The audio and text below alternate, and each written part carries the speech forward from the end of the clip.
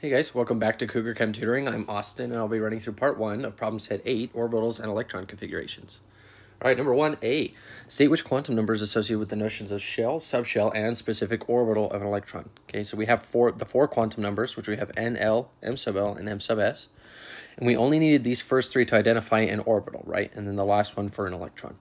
Okay, now remember though that the reason that we have these numbers come from what? The wave function. And the wave function defines energy levels outside the atom, right? Energy levels outside the atom. And we kind of, with our understanding of this, we tried to kind of designate this in the Bohr model, right? Where we had n equals 1, and then we had another one that's n equals 2. It doesn't actually look like rings around it. We actually know better, right? Knowing that we're using orbitals now instead of orbits. And so you can kind of think of these, though, as kind of these areas outside. As you progressively get further and further away from the nucleus, the higher in energy the shells will get. Okay, and within these shells there are subshells and then the corresponding orbitals as well. Okay, so for the shell you have to just know that that's going to be n. Okay, so that's going to be your shell. We also call this the principal quantum number, and we're just going to put Q number. Okay. All right, and then for subshell, remember when we had a subshell comes from the blocks on the periodic table. So we have the S block, the P block, the D block, and the F block. And the way that we get these is what? From the L's, right? So 0 was for S, 1 for P, 2 for D, and 3 for F. And we'll learn later why these numbers correspond to those. And it has to do with a concept called nodes, okay? But, so that makes L our subshell designation. Okay, subshell. We call this this quantum number technically the angular momentum quantum number. You also hear it called the azimuthal. It's a little less common to hear azimuthal, but you'll just have to know that it's designating the subshell. Okay, and then lastly, for specific orbital, it's going to be our M sub L, right? We needed all three of these quantum numbers in order to identify an orbital, and then all four quantum numbers to identify an electron, right? So, but for a specific orbital, it would just be M sub L, and M sub L is called the magnetic quantum number. Magnetic quantum number. Okay. And I guess I should say specific orbital. Specific orbital. You'll learn later here that when we're talking about specific orbital, we're talking about technically the orientation of those orbitals. So orientation, because each orbital in a subshell is going to have a different orientation. And so the M sub L will identify which orientation that is, and by default also which specific orbital that will be. Okay? All right, letter B. What values of L correspond to letters S, P, D, and F? Why do we use letters to denote the values of angular momentum quantum number L? Okay, so we kind of went over it up here, right? I wrote it up there. We got L is equal to 0. That's going to be our S orbital. L is equal to 1. That's our P orbital. L is equal to 2. That's our D orbital. And then L is equal to 3. That's our F orbital. Okay. After this, you don't technically have to know the orbitals after this. It goes G, H, I, and it just follows the alphabet after that. Okay. But you only have to know really these four. And the reason that we use letters here to designate which orbital it is because it makes it easier when we're writing it out. So let's say we had let's say a 2px orbital, right? Or even just a 2p orbital, okay? In order to have identified it with just numbers, right, I would have had to say 2 and then 1, right? But that doesn't really make sense. It just looks like a regular number, 21, right? Because we're using the L quantum number L. So it doesn't really help us to use just the number. So we just use letters to designate which orbitals we're talking about. Okay, and the reason that we use these these correspond to each orbital. Remember, an S orbital looks like a sphere. Okay, a P orbital looks like a dumbbell. Okay, it's got 2 lobes. Okay, and one lobe is out. We usually color one lobe out of phase, and then a D orbital kind of looks like a clover. And then you won't have to know how to draw an F orbital. It technically has 3 lobes or 3 nodes, so it goes like this. Something to this effect. It's kind of hard to draw in 3D here, but something like this. Okay, where you got this, and that. Okay, but you won't need to know. You don't need to know how to learn how to draw that. Just these 3. Okay, so The reason is because notice at 0, we have 0 planar nodes, and we'll go over nodes here in a second, but we got that's one planar node, here's a planar node, here's a planar node. So this has 1, this has 2, and that corresponds to these numbers here, okay? So letter C says, what type of orbital is designated by n equals 5, L is equal to 2, M sub L is equal to 1, and M sub S is positive 1/2. Now, we're talking about orbitals here, right? So we don't even need this last one here. That's to identify an electron, right? So if we go to n equals 5, okay, so it must be in the 5th period, okay? That's what the n shells are. We're talking about periods in the periodic table. So it must be in the n5, so it's going to be a 5-something orbital, okay? And L is equal to 2 is a d orbital, right? So I'm going to say 5d. And honestly, you don't even need to know which d orbital specifically it is. You just need to say, okay, that's 5d, okay? All right, so number 2, it says for the n equals 6 shell, how many subshells are there? Okay, so remember my limitations for L. So L is my subshell. The limitations for L are 0 to n minus 1. Okay, in whole number integers. Okay. So if n is equal to 6, then L can be. I'm just going to put a line here. L is equal to 0, 1, 2, 3, 4, and 5, right? But it can't be 6 because we can only go up to n minus 1. So how many is that? That's 1, 2, 3, 4, 5, 6. Oh, so whenever you have an n equals 6 shell, I'm always going to have 6 subshells, and it actually works for every other n shell. For every n shell that you have, you're always going to have that many subshells within the n shell. So if you're at n equals 72, okay, there are 72 subshells. Okay, it's always just going to work out that way. Oops, shells. Okay, so how many orbitals are in each subshell? Okay, well, it depends. Okay, if we go to L is equal to 0, okay, what the orbitals are designated by which quantum number? By M sub L, right? And M sub L, if you remember, is limited to negative L to positive L. Okay, negative L to positive L in whole number integers. Okay. So what does that mean? When L is equal to 0, that just means M sub L can only be 0. So there's only one orbital there. There's only one orbital. So I'm just going to put one orbital. Okay.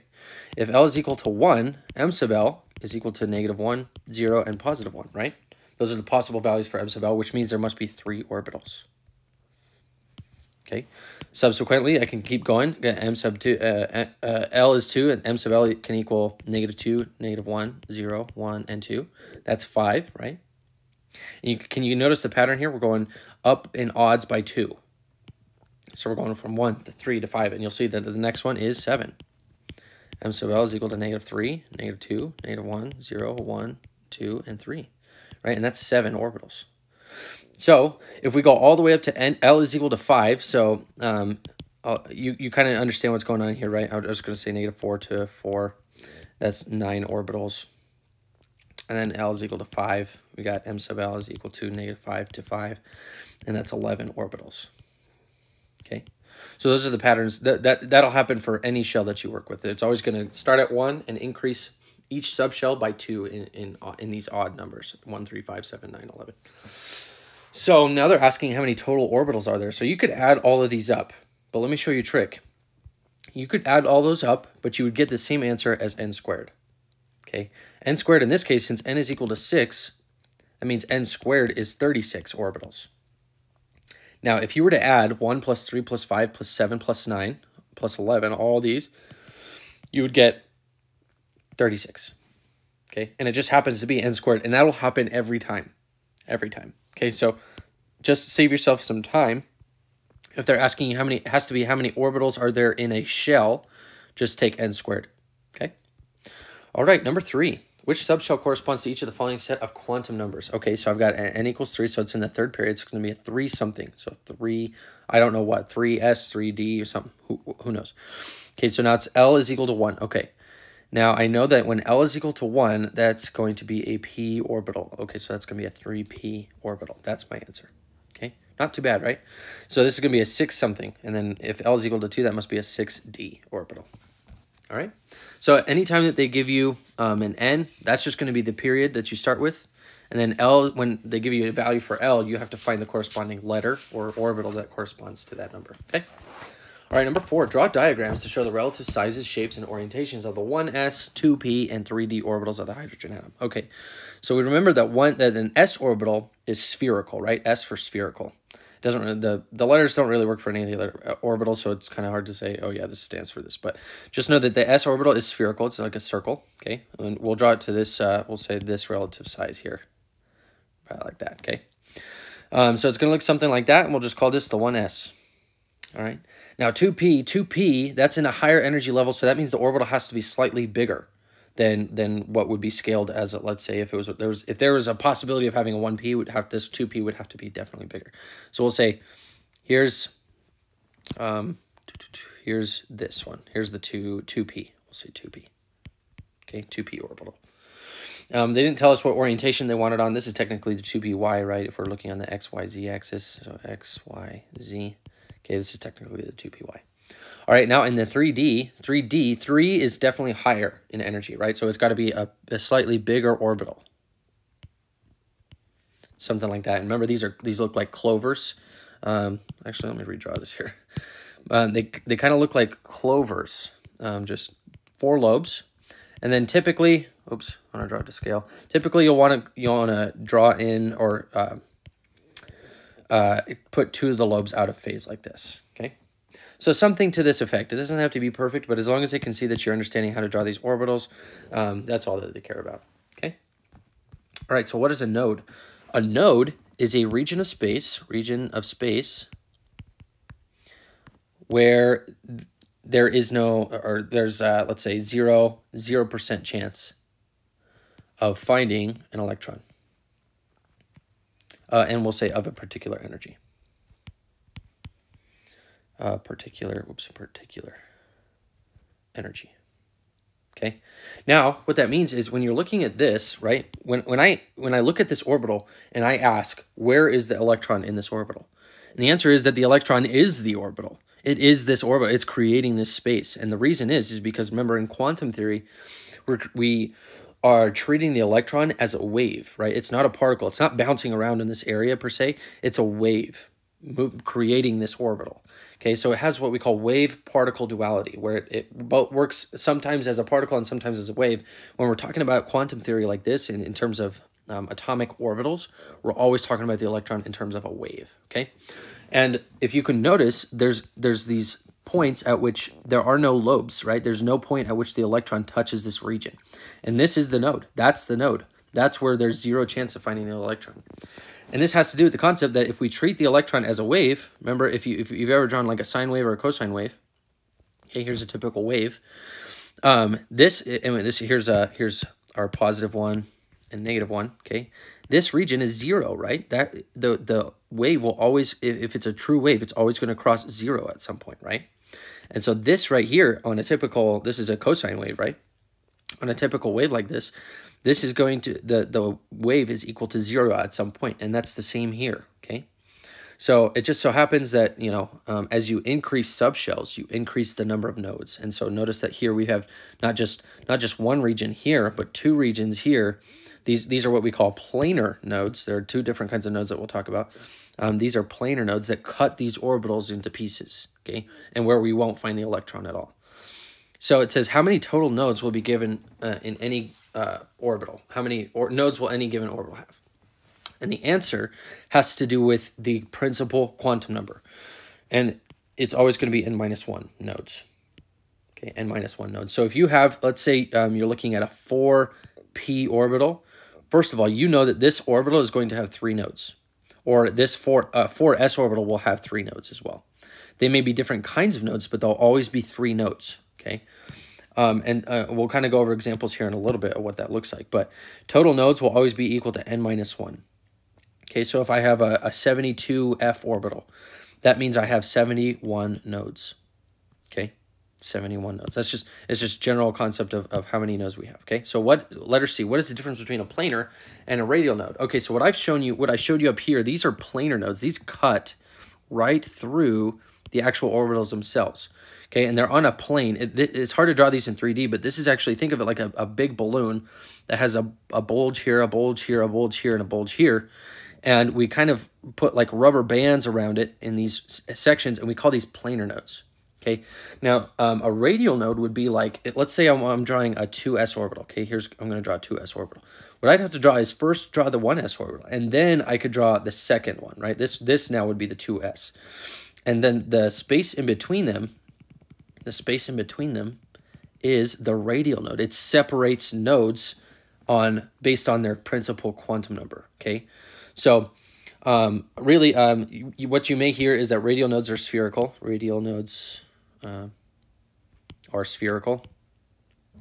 And planar nodes just cut. Planar nodes cut through the nucleus, okay, through the nucleus. In other words, these nodes, where these nodes are, is usually where the nucleus is, okay?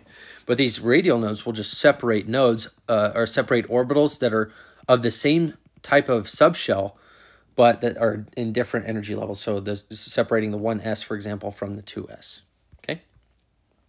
So how can you tell how many planar and radial nodes an orbital will have? Well, all you have to do is find out L, okay? L tells you number of planar nodes, right?